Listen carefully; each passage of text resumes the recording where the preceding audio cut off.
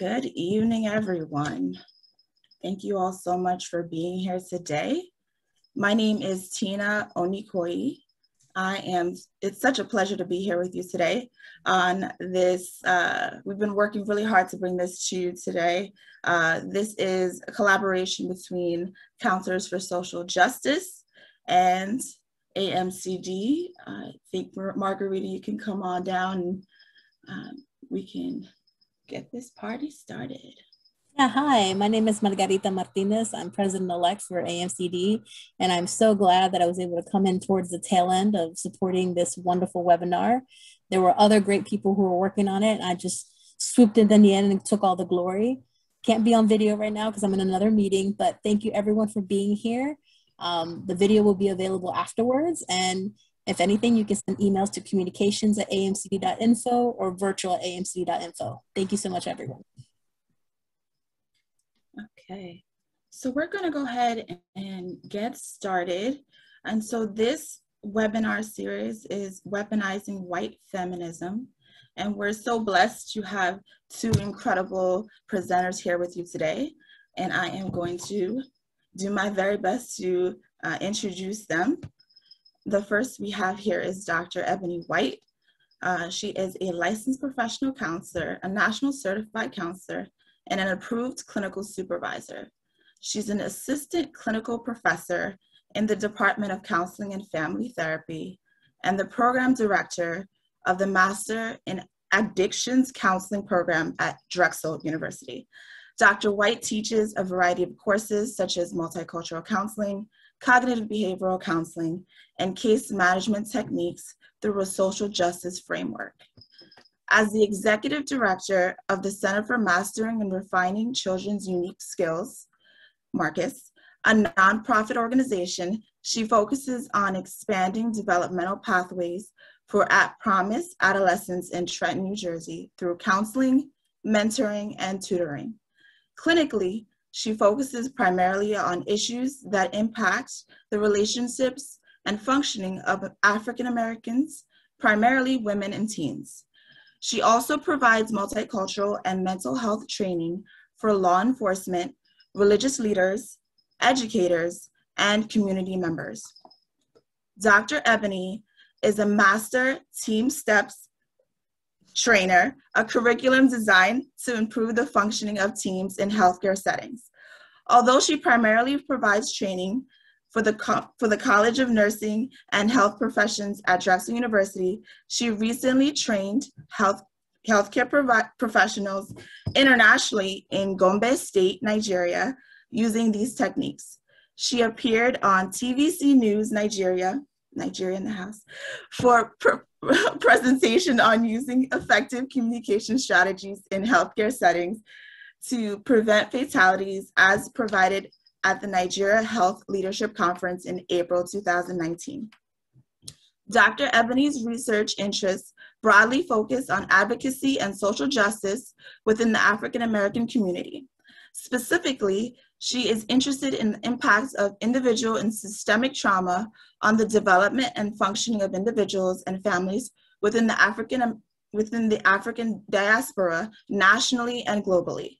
She has done trauma-focused mental health work in Croix de Bouquet. Quite a bouquet.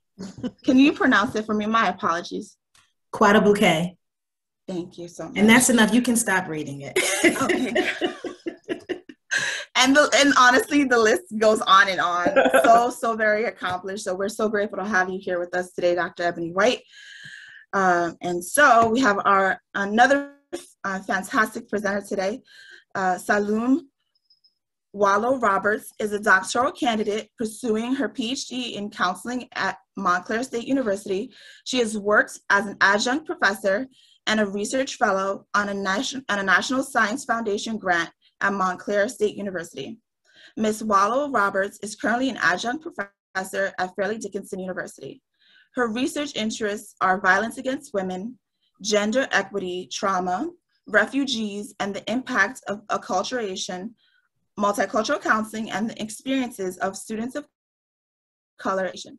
Before pursuing her PhD, Ms. Walo-Roberts served as the director of a county-wide rape crisis center for 10 years, where she provided counseling, advocacy, and other support services to survivors of sexual violence, and worked with community partners to create trainings, programs, and other strategies to prevent sexual violence.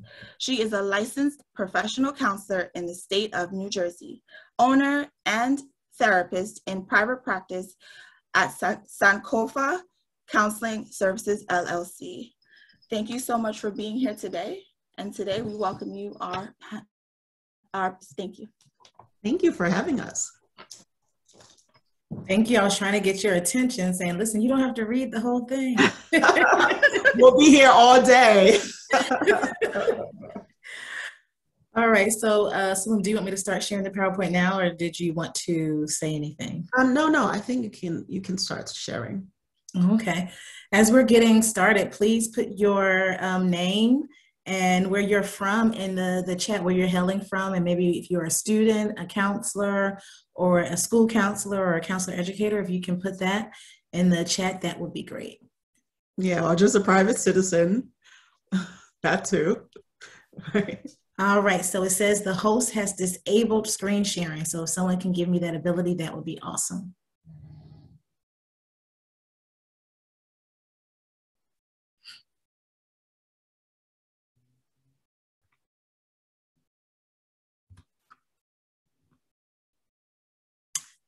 All right. Can folks see my screen? Sailume, are you able to see the PowerPoint? I can see your screen, yes. Perfect. On my other monitor, but yes. Perfect, perfect. All right. We had a lot of places in the house tonight. Shout out to all of my students from Drexel who've shown up as well. All right, so let's get started. You already heard our bios, or portions of our bios, but today our presentation topic is Pure Snow: White Women and the Weaponization of White Feminism.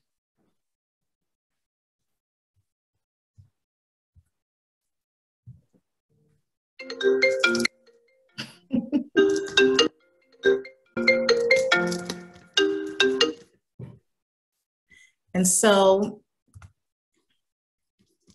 this is our agenda for today, and we're going to try to give everything adequate attention. We know we only have less than an hour tonight, and so I believe Franny put in the chat to please use the Q&A function. And so if you have questions along the way, please put your questions in the Q&A box so that we don't lose track of those.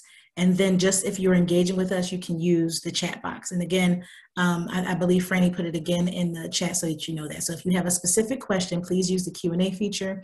But when you're engaging with us, please feel free to use the chat. So let's get started. So we're going to start with our stories, and I'll go first if that's okay with you, Sailume. Yes, yes. And so this isn't our life stories, but we want to kind of talk to you about how we came to the topic or this interest area. And so I am an African-American woman, a Black woman, or I like to say an American African, and I was raised primarily by a village of women. And so mother, grandmother, great-grandmother, aunts, godmothers, they have been really integral in my life. But growing up here in the States, and I'm saying that specifically because Sailume and I have different experiences. And so growing up in the States as a Black woman, particularly as a young child growing up, I was always taught to be Black first. And that was really important. But as we know, often, Black women are in a really odd place because Black issues tend to be about Black men and women's issues tend to be about white women. And so even though I always put race first, and still do in many ways, and we'll talk about that later, my specific or unique issues weren't really highlighted in that struggle or in that lens. And so I've really been for a long time coming to terms with the term feminism and how that sits and rests with me. And really the impetus for a lot of my growth in this area came from a conversation, a 6-hour conversation that Sailume and I had on a drive from Massachusetts back home to New Jersey. We were debating the issue. There was an actor, or there is an actor, Nate Parker, and he did this film around about Nat Turner called The Birth of a Nation. And during the time that it was becoming popular and popularized, there was an issue that came about from his record, or incident that happened when he was in college in regards to an assault that he and a friend did on a white woman in college. And so Sailume and I engaged in a very deep conversation because, you know, my stance at the time was, you know, we were putting one issue before another. We were putting gender before race. And so Sailume and I had a very tense and heated conversation, 6-hour conversation around that. And ever since then, you know, I've really been grappling with where I stand from this intersectional standpoint. Yeah, I remember that conversation, but I think even before that, we had so many conversations about that, right? About gender, which one is first, and for you, I think you always made it clear to me at the time that race came first for you, and I spoke that for me, gender came first, and the reason it did was because growing up, I grew up, you know, as you mentioned, in Liberia, West Africa, where everybody's Black. So race was never an issue for me, but gender was, right? A lot of the oppressions or marginalizations that I experienced were centered around my gender, you know, things I couldn't do. Girls are not supposed to do this. I love to play football, or what we call soccer here. I love to play football in the streets with the boys. Well, I couldn't do that because girls are not supposed to do that. Or I love to be in the outdoors, and, you know, whether it's going into the woods and climbing trees and things like that. I was told that girls, you know, weren't supposed to do those things. And a lot of time, you know, this is what you're supposed to do, but how come the boys are doing that and I can't do it? And so I really struggle with that. Always feeling like my gender was really holding me back. And so when I moved to the States, I was very ripe for this idea of feminism. And so I started to find feminist spaces, or going to places that really spoke to that idea of, you know, what it means to be a woman and equality and all of those things. And so, yeah, so this is how I come to the issue of feminism. And so because we're both solidly qualitative researchers, we felt it was really important to kind of give you our positionality and situate ourselves in the presentation today. And so we're going to give you a definition or definitions of feminism, talk about the historical context, and then really start to get into the meat of our presentation. And we can't leave you all without leaving you with something to take with you. So we'll talk about implications and strategies as well. Oh, yeah. So this is an addition to me and all of the, you know, the feminist spaces and things that I was involved in. And this was me at the Women March, or I should say the March on Washington, right? Because the Women March was the first march that happened in Philadelphia many years ago, but which also became a topic of conversation. What should this be called, the Women's March? Because Black women had already done that so many years before. But anyway, yes. So this was me at the March on DC, I should say. And so what is feminism? And so a really short and succinct definition is just the belief that men and women are equal and should have equal rights and opportunities. And I really like how Bell Hooks, and we'll hear a lot from her today, how Bell Hooks put it, that it's a movement to end sexism, sexist exploitation, and oppression. And so although she's not speaking to a specific gender, she's speaking to multiple identities. So it's just the movement to end these things. Yeah. And I like this definition also, which is much more holistic, and it also speaks to not just feminism being sort of an idea, but really an action. And it says that Feminism is the advocacy of women's rights on the grounds of political, social, cultural, and economic equality to men. It maintains that the subjugation of women and their perceived inferiority is cultural, not biological. So really sort of takes on this holistic approach of feminism as just not being sort of an idea, but really the way of being.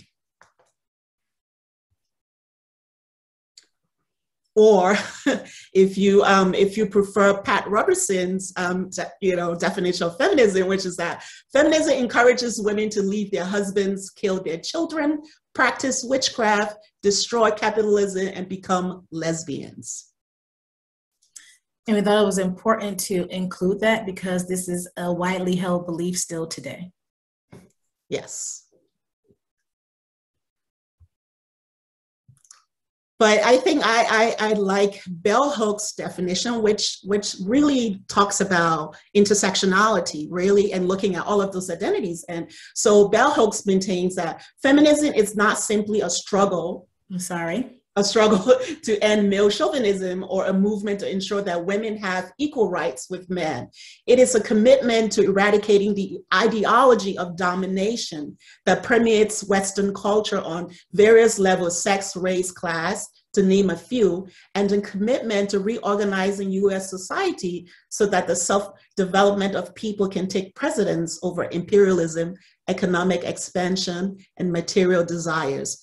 And so in this definition, feminism really is a call to arms. It's really about interrogating all of those intersectional oppressions that we hold, right? This idea of domination. It's not just about, what women experience, but what all of those marginalized people experience. And so feminism is a call to everybody. Let's work on this oppression thing.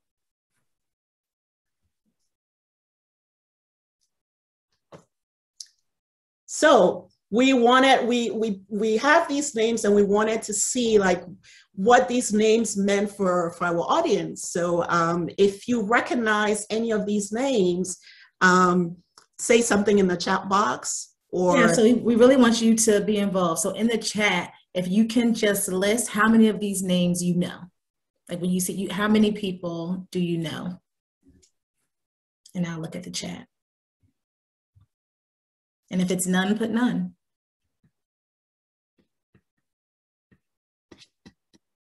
Okay.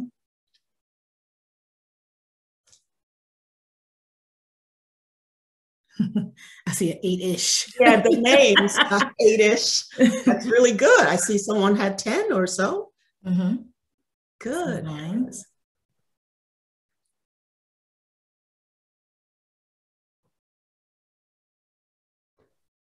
Okay. Oh, 12. That's very good. She's showing off. Our teacher's showing off. That would be Dr. Glosso, right? I'm not surprised she knows 12. Yeah. And I have an additional question for you. She's being modest about that 12. Maybe. And I also have an additional question. Those of you who maybe know less, how many of those are people of color? I want you to ask yourself that question as well. And you don't have to put that in the chat, but really just thinking about that. Those of the names, whether it's one name, 2, 3, 4, 5, how many of those names are people of color? Did you want to ask them before we move on? No, I mean, the purpose of really this exercise is exactly the question you asked, right? And I think a lot of people, if we were to ask this question and were to answer, I see the numbers, but if we were saying names, it would probably be names like, Elizabeth Cady Stanton and Susan B. Anthony and names such as those. And I think the lesser known name or their counterparts, right, or contemporaries are lesser known. And so that begs the question is, why is it that we know, say, for example, Susan B. Anthony, but we don't know Maria Stewart, for example? But yeah, certainly. Who's an OG. An OG, right, who was out there speaking even before Seneca Falls, right, about women's rights. So that is the purpose of the exercise. Okay, it's not progressing. There we go. So I'll speak to this really briefly, and then of course I want you to chime in. But I think about, one of the names on the list we just showed you was Sojourner Truth, and she did a speech, Ain't I a Woman? And it's so interesting how she gave this, wonderful speech talking about how, and we'll talk more about this as we progress, but how she was treated differently than white women because of her race. Right? She's like, nobody's helping me out of carriages. Nobody's doing this, and ain't I a woman? And she gave this speech, and really talking about that really helped the women's suffrage movement as well. Yet that movement didn't benefit Black women. And so I just want to kind of foreshadow our presentation and talk about how many times there are women of color who put in the work and don't get the benefit of that work. They don't get recognized for that work. And so it comes in waves, and I will say this, there is some pushback in regards to talking about feminism in waves, because, some feminists would say talking about it in waves means that it's not consistent, it's not an ongoing struggle. However, for us to break it down for you today, we will talk about it, how it has been documented in waves. And so the first wave, Sailume, you just mentioned Seneca Falls Convention, which culminated in the right to vote. But however, even before that, 1833, so this is even before the end of slavery, intersectional feminism was being addressed by Maria Stewart. And she had a really powerful, I should have included it here, she had a really powerful speech in 1833 talking about her experiences and really speaking to what it was like being a Black woman, talking about even the fighting for education and fighting for doing more than just sharecropping and things of that nature. And so it's important to know that even though we're saying that the first wave began in 1848, there was work, there were women, there were Black women doing this work prior to that wasn't recognized. Did you want to add anything before I moved on? No, good. Okay, and then the second wave, 1960s to the present, and I think this is the wave that people are most familiar with. And so women's cultural and political inequalities are inextricably linked, right? And so really this wave was encouraging women to understand the aspects of their personal lives as deeply politicized and as reflecting sexist patriarchal power structures.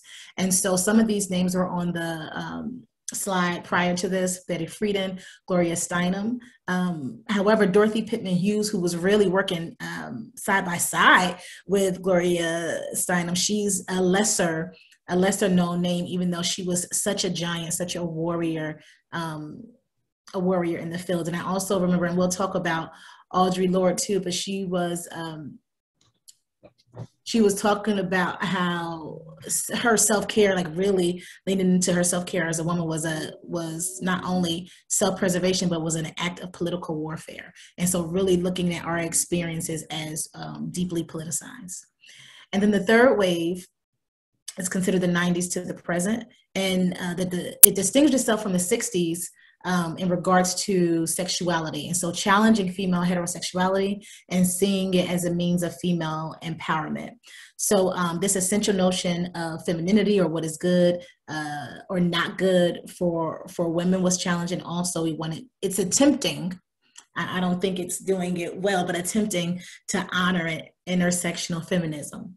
And so we want to talk about how warrior Audre Lorde and others were speaking to intersectional feminism well before this. See 1833 Maria Stewart, right, who was speaking to intersectional feminism as well.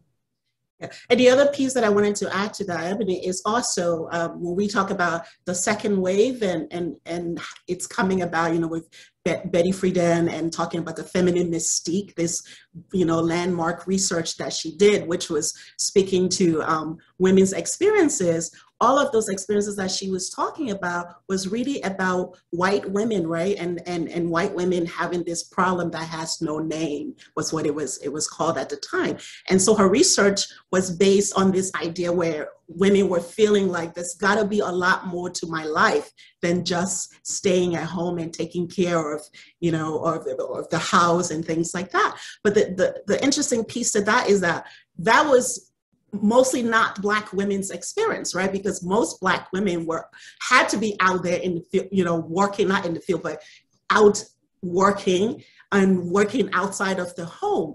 And so a lot of the pushback about this wave is that, well, we, you know, it's great that these women were feeling dissatisfied with their life or wanting something larger and having these existential questioning, but for Black women, we were trying to survive. We were trying to live and make ends meet. And we were never given that choice or even that option to stay at home, because ever since we were brought here, we have been working. And so that has not only been an expectation, but in many ways, it's been a requirement.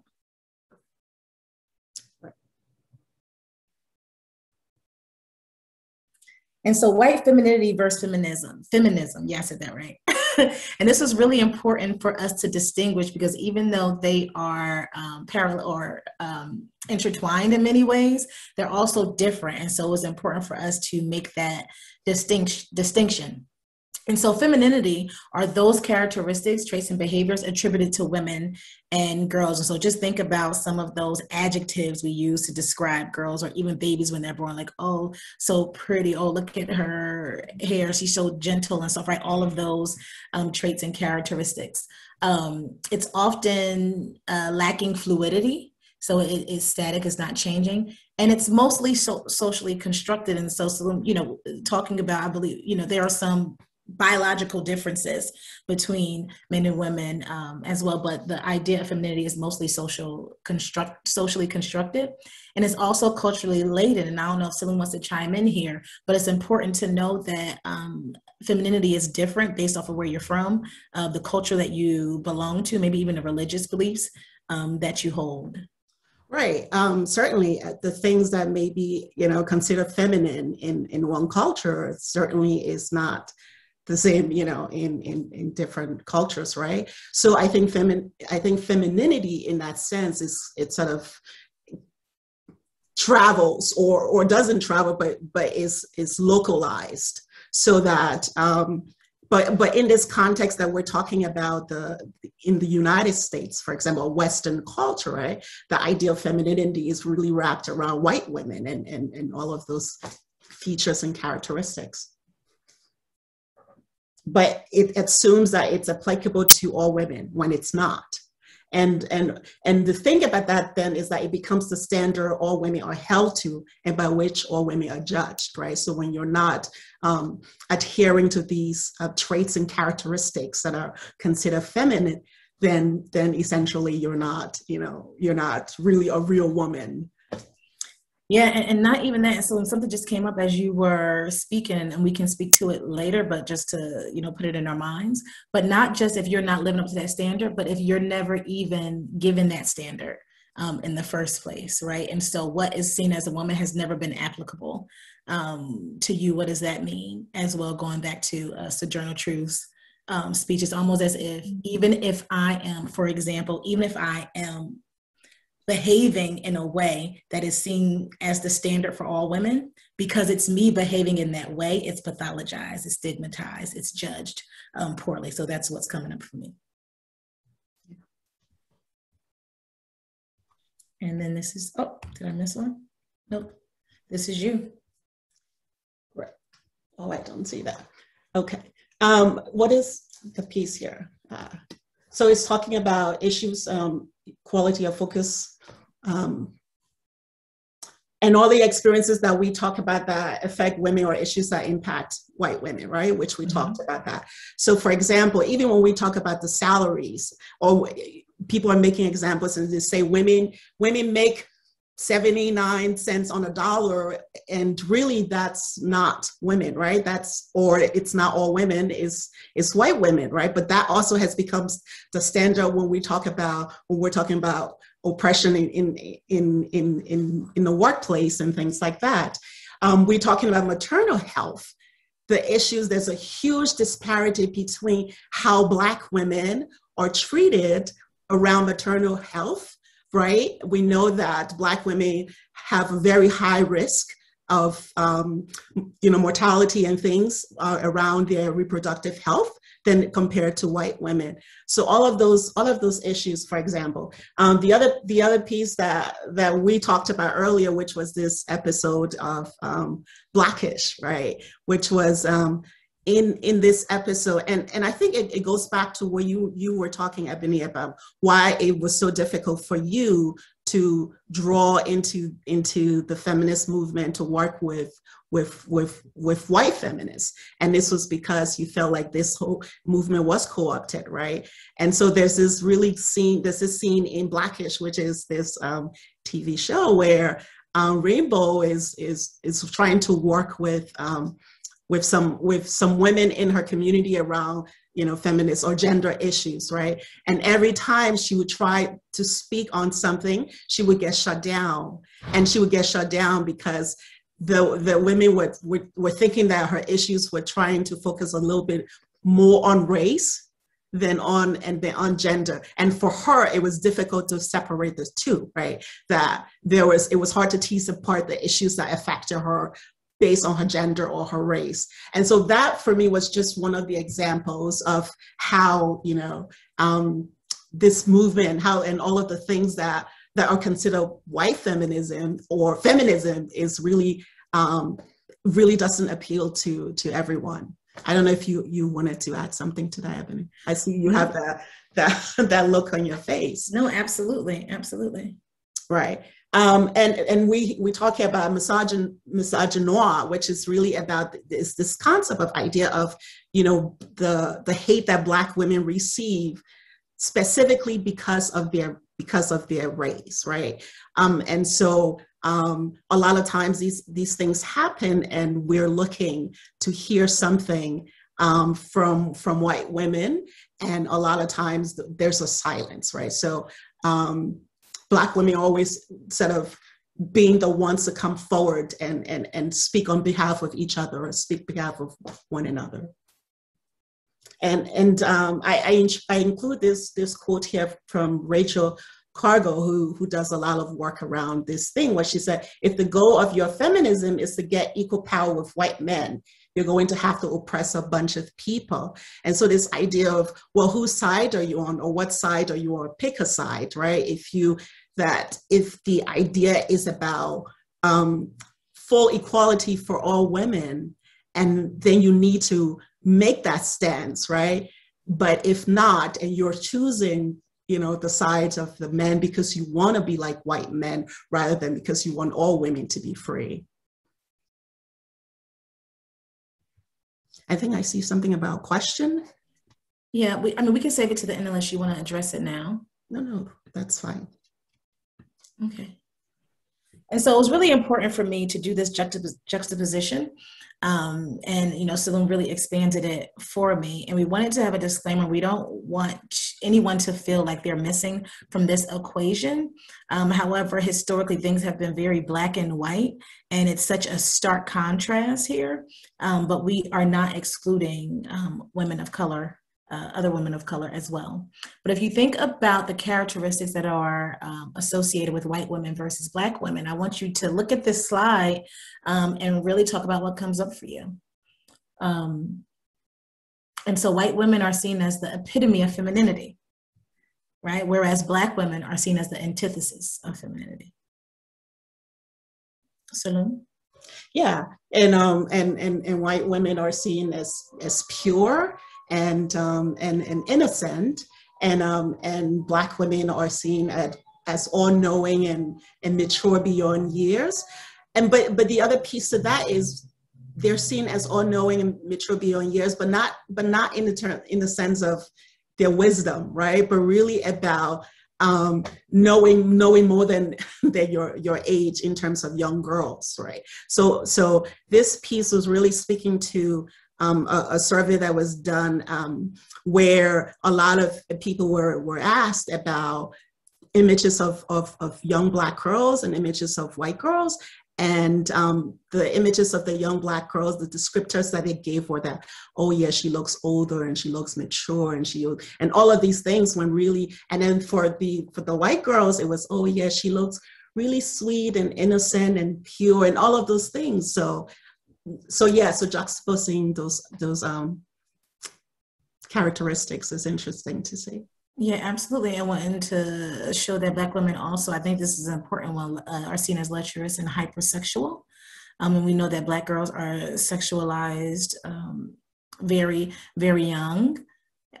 Even though research shows again and again that Black women, white women don't engage in sexual behaviors at different rates. They engage in behaviors at the same rate. However, Black women are seen as hypersexual.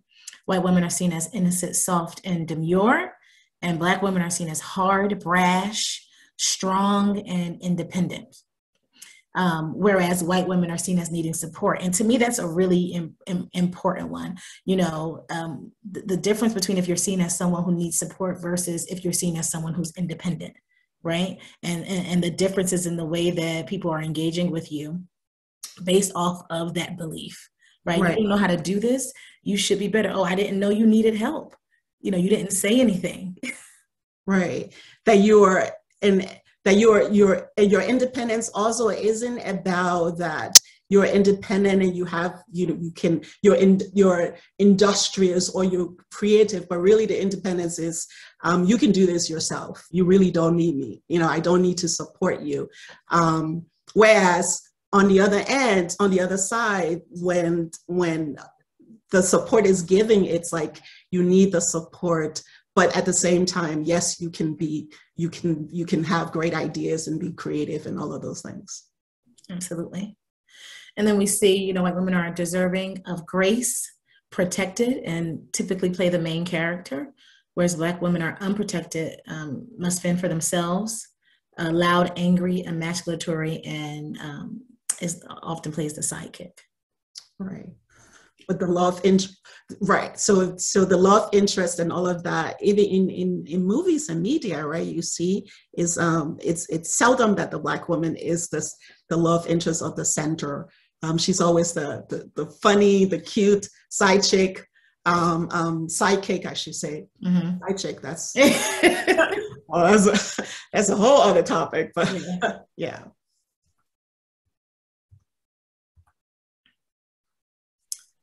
All right, and so I wanted this included in here. So we're talking, the brunt of this presentation is about the weaponization of white femininity. And so this is, Sailume knows more about the slut walk than I do, so I will let her talk about this picture, and we can then go through the bullet points. Yeah. So part of my, my feminist endeavors and ventures were also attending slut walks. And so for those of you who aren't familiar with the slut walk came about because, in this woman in Canada, that basically this law enforcement officer was given a training, and he talked about how that if a woman, doesn't want to be raped, then she really should not dress a certain way. So the implication was that women were really asking for sexual assault when they dress a certain way. And so what then happened was that the students got really offended by this discussion and decided to stage a protest, which then became a movement about the women's autonomy over their bodies, and about, is it safe to walk the streets, or can I be safe in the streets, or wherever the streets became whatever places that women were. But so this is really an expression of the idea of what it means to be, to be oppressed based on your gender. And this woman decided that she was, basically was going to express how oppressive it is to be a woman. She said, woman is nigger of the world.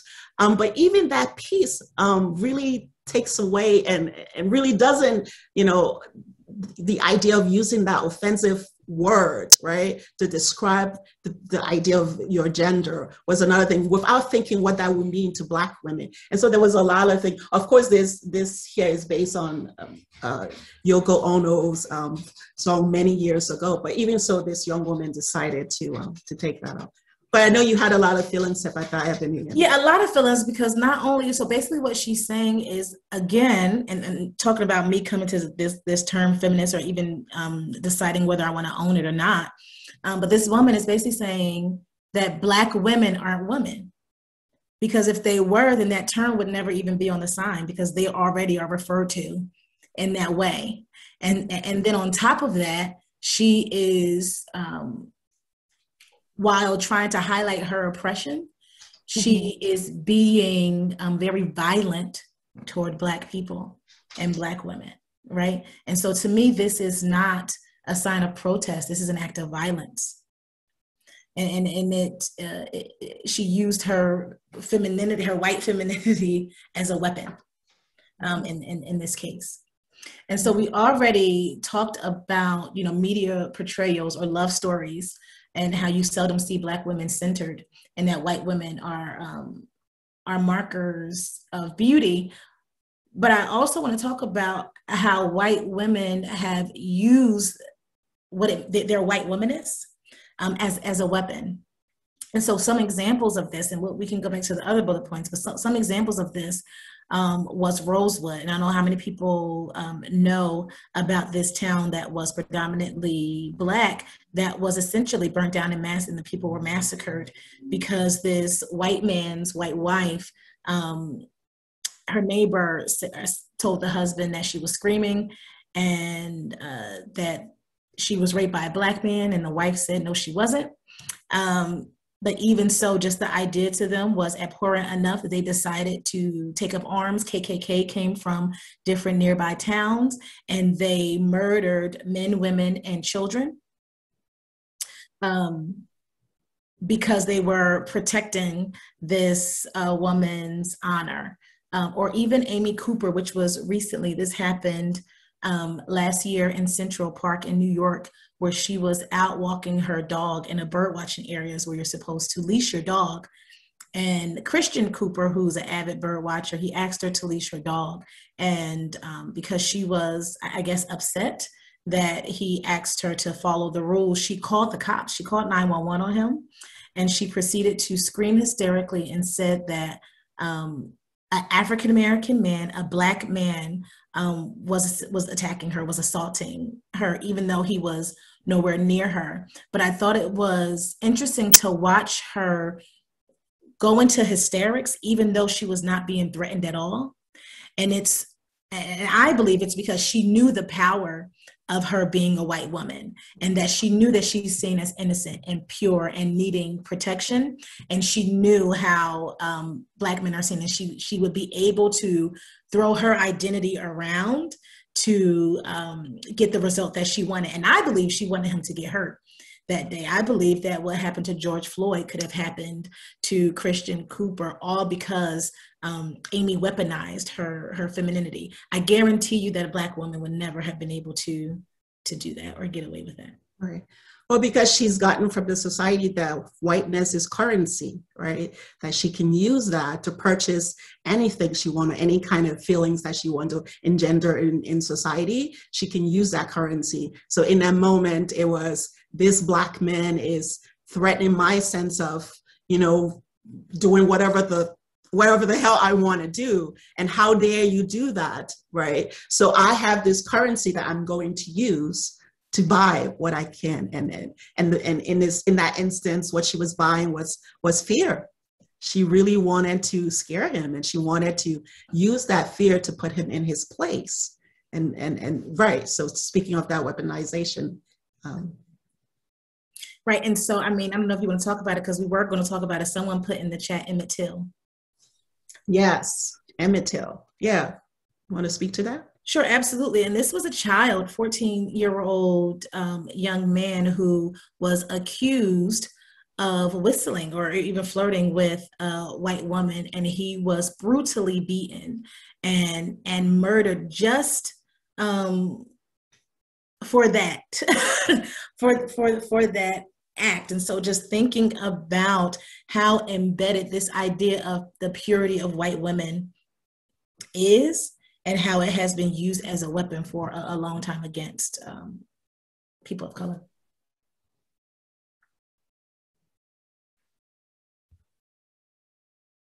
And so what are the implications of this, right? And so we use examples from the media. We use examples that happened, like, the Amy Cooper example, historical examples. But we also want to highlight that this happens in our classrooms, this happens in our clinical spaces, this happens in our academic institutions, this happens in our community organizations, right? And so here are some of the implications. So, do you want to start? Right. So part of that is that if we're going to speak, we better speak intelligently and eloquently, or else we're dismissed, right? Immediately. It's there isn't a space for making mistakes. It's like you better be on point. Right, we always have to be on point because there is an audience waiting, right, to pounce on that. And so it's like you have to be brilliant all the time. There is no opportunity for that. And the emotional toll to that is that Black women feel isolated, frustrated, dumped on, right, feeling like the shit of the world. Don't feel like we can trust other people to take care of our mental health. That few Black women, when we think about even in our field, right, as counselors, we know that the number of percentage of Black women as compared to white women is huge. There's a huge difference. And so all of those feelings of isolation and feeling like, does it matter? Do I matter? And that also, adds up to this imposter syndrome, right? Do I belong here? Am I enough? Can I hold this space I've been given? What if my mistakes impact other people and other women or other Black women? So it really has serious counseling implications and educational implications, as you mentioned, Ebony, in the classrooms and those spaces where oftentimes Black women feel like they have to really hold back and not express themselves because they're afraid of all of the labels that we talked about earlier, what that would mean for them and what that would mean for other Black people. So before we move to the end of our presentation, I would like to offer an example of this exact thing happening to me. And so when I was in my PhD program, Sailume and I were in a class together, and I think in that class, it was just you and I think, in that class, people of color in that class. And, it was noticeable to Sailume and I that every time I would say something, I would get different reactions from the white women in the space, whether it was heavy sighing or turning their backs to me or things of that nature. And that was never commented on. However, one of my, white peers made a statement in class one day and I rolled my eyes. And I was called to, I'll say, the office for that. And was basically said, you can't roll your eyes, and just talking about my way of being. And so that silencing was very heavy because the very same behaviors that my peers were doing to me, I couldn't do. I couldn't do. And so the emotional toll, yes, I felt dumped on, I felt unseen, I felt devalued, I felt berated in many ways. And I asked myself those questions, like, do I even belong here? Is this worth it? Right? Because the toll was so heavy. I felt like my spirit was being breaking. Like, is it worth it for me to continue here if I can't express myself? And what was happening is, for the teacher, the white woman teacher, if another white woman was engaging in behaviors, that's a language that she knows, that she's familiar with. But again, I didn't have the privilege of exhibiting those same behaviors. They were seen as violent or angry or brash because of my embodiment. Yeah.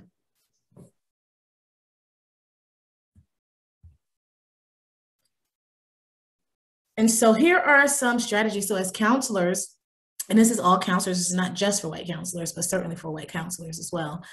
State your position, right? So we talk about broaching a lot in the counseling field. It's important that you are the person to bring up race, that you are the person to bring up what that means, that you are the person to offer that space and to hold that space to talk about whatever issues the client may feel, arises. And often, oftentimes in the counseling spaces, clients can be apprehensive or nervous or many various emotions. And so you can't leave it up to the client to tell you how they're feeling about the racial dynamic. And so really leaving that space, not just in the first session, but throughout, to have those discussions around race and how race is impacting the sessions.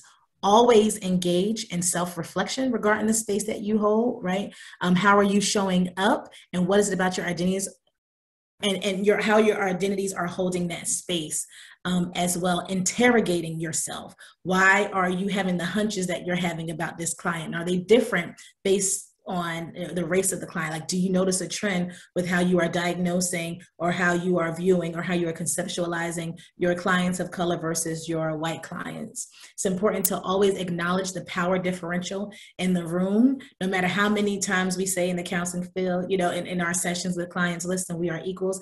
I might be an expert in the field, but you are an expert on your life. There's still a power differential there, not just because of the role, but when you add race to it, that's even more power that needs to be acknowledged, honored, and discussed and processed. And so it's important to make room.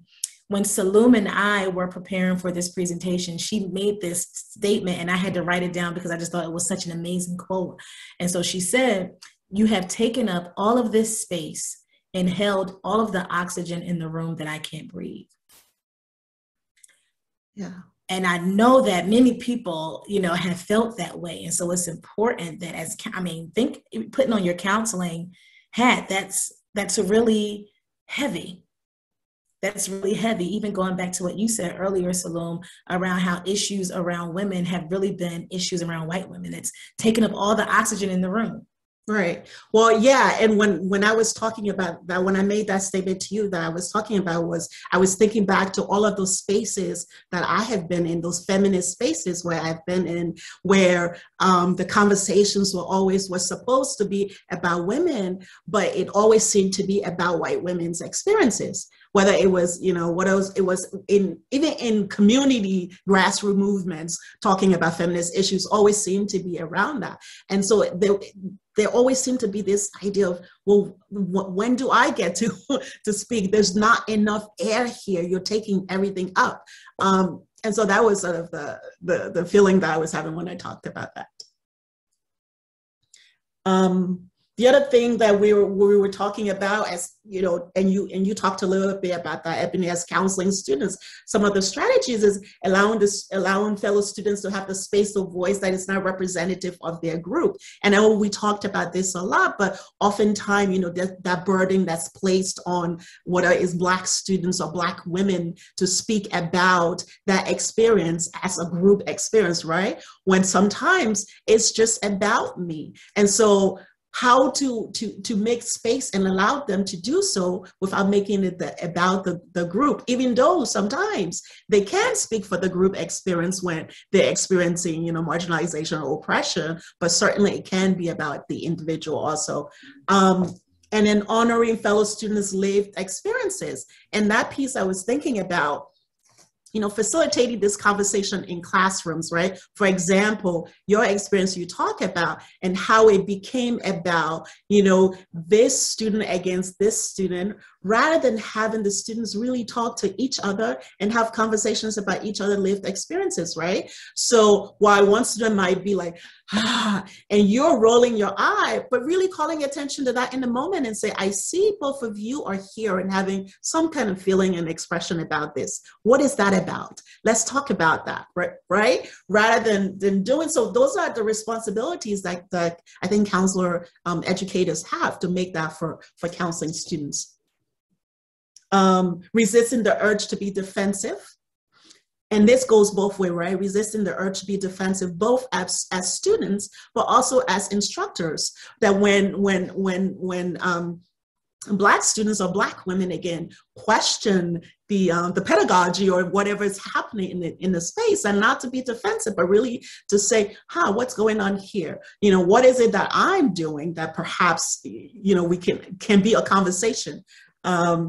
Pay attention to how you maybe play into or acting out femininity tropes, right? Again, that whole idea of why is she so loud? You know, this student, this Black student is loud and this one isn't, and all of those things, and you know that we often tend to fall back on, but really resisting paying attention to that. And for counselor educators, thinking about how do you, and this is all counselor educators, how do you respect the academic work of Black and brown women, honor space, and hear? right? And so what are you including in your syllabi? What conversations are you having within your classroom? Who are you crediting with movements and with work? What theories are you promoting? Also, give Black women the latitude to make mistakes. Because oftentimes, you know, as Sailume said in the beginning, we're not giving that opportunity. We have to be on, because if we're not, we're pounced on. They're waiting for us to fail. Also, how do you engage with your Black and Brown students in your programs, right? Are you only engaging with them to criticize them? How are you supporting your students? And then most importantly, resist oppressive pedagogical practices, right? What is your theory of teaching? How are you teaching? How do you see students learning? And is it a one size fits all? Or are you being cognizant and conscious of the makeup of your classrooms and making sure you're teaching to everybody and not just one person and making it exhaustive? Right. And really, that means really interrogating even those theories that we teach, right, that have a lot of oppressive ideas within them. So even asking, I mean, certainly we have to teach, you know, psychoanalytic theories and all of those sort of canons of psychology that we have to teach, right? So that's fine. But really asking that questions, well, what does this mean? When this was written, you know, a bazillion years ago, did they have, you know, Black and brown women in mind when they were, you know, formulating these ideas? It really asks those questions, not present them as standard or as the norm. Yeah.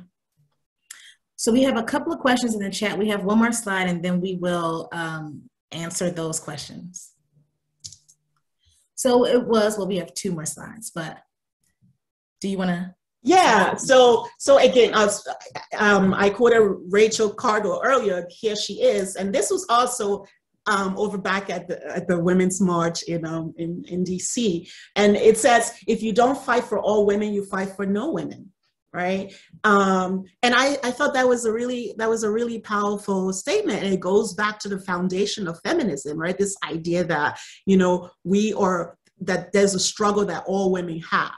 Right. And so if you say that, if you come from that stance, then it's necessary then that every issue that you take on has to be an issue about, you know, all women and how that impacts them.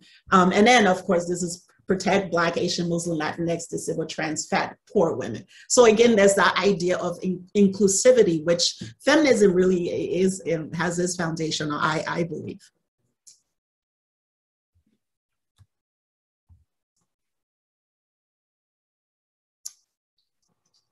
So we wanted to end with this poem, which by Lucille Clifton, which has always been sort of a rock and foundation for me, and it speaks to a lot of the experience of Black women. But I think it speaks also to those women and people who find themselves in places where you're alone, or you feel like you have to create and start all over, right, and make things of your own. So it says, won't you celebrate with me what I have shaped into? A kind of life I had no model. Born in Babylon. Both non-white and woman. What did I see to be except myself? I made it up. Here on this bridge between starshine and clay. My one hand holding tight. My other hand, come celebrate. With me that every day. Something has tried to kill me. And has failed. And has failed. And so we hope that you were able to get something out of this presentation. I certainly did.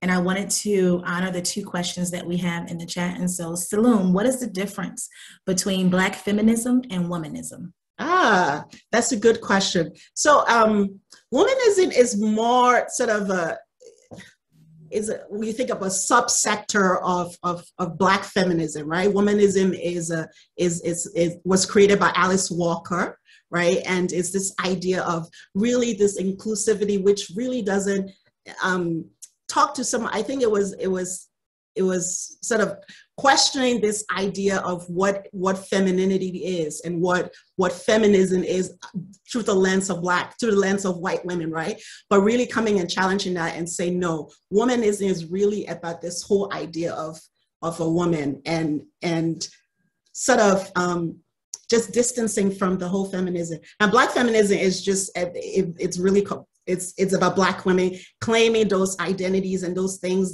those issues that impact them directly, right? Because they felt like the feminism or the general feminism that we were talking about, but really weren't talking about Black women's experiences.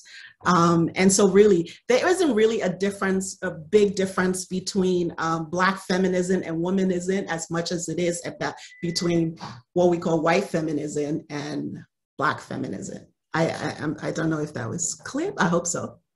Yes. And then secondly, I feel like this question is perfect for you too. What are your suggestions for engaging this work when working with biracial or multiracial young women who are negotiating their own racial identity, especially when the counselor only identifies with one race?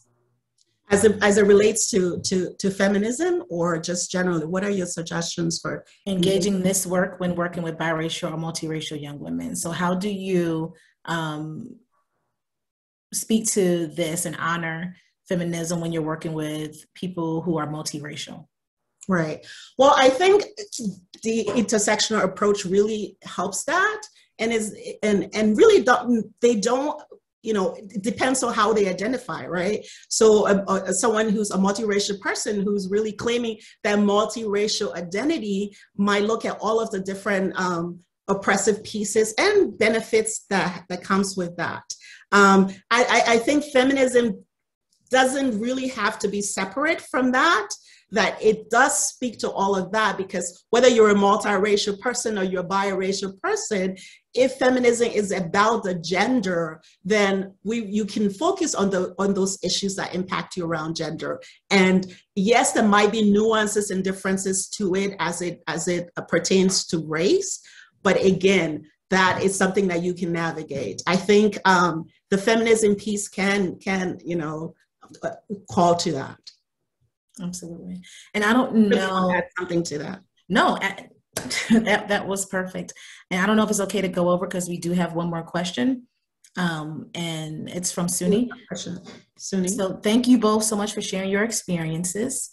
Do you have any recommendations about how to broach the issue of space and oxygen with white male and female doctoral students who lack self-awareness about their attitudes towards women of color?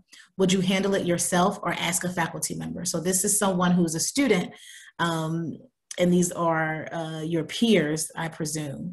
And so listen, one of the greatest tools that I have is my counseling skills, and open questions have really helped me to not snap oftentimes, but also get the result that I want, because I found, and sometimes I still, respond the way that I want to respond, because I just feel like I need that for my spirit.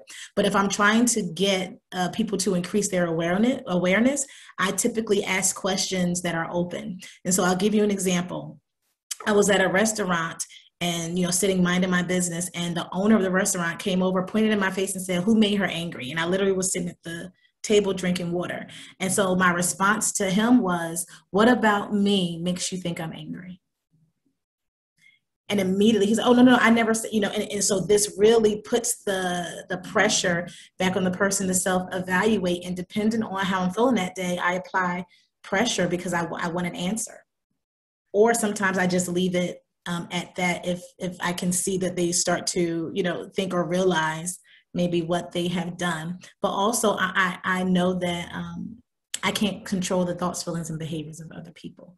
And so reaching that level of acceptance has been helpful too. Oh, and then lastly, if I can place someone within the racial identity development model, then it's easier for me to engage with them, if that makes sense.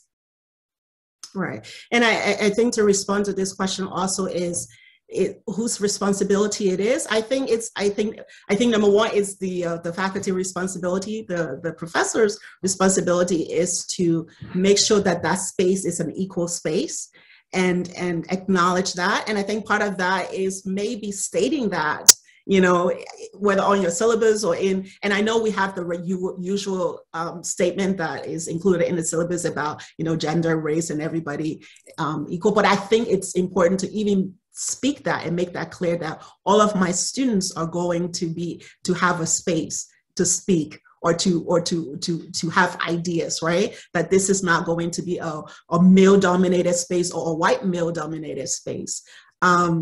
So I think that responsibility falls a great deal on the professor to do that, but certainly the student is welcome to speak to that. And I really ask their fellow student if they feel comfortable. You know, what does it mean for you that you are constantly speaking and nobody else is able to do so? I'm wondering, as you said, putting those counseling skills to use and really turning it back on that student or that white male who's really dominating the space. We have another question. Oh, Tina, should we end or can we answer the last question? There's a question. Okay. So this question is, how do you address cognitive dissonance in people of color, women post-Trump era? And this is the last question. So how do you address cognitive dissonance in people of maybe women of color post-Trump era? I hope I have that question right. I'm a little bit confused by it. Well, yeah, what is the cognitive dissonance around? I don't understand if women of color have cognitive dissonance post-Trump, right? Mm-hmm. So can you expand on that question, whoever it is that asked that question?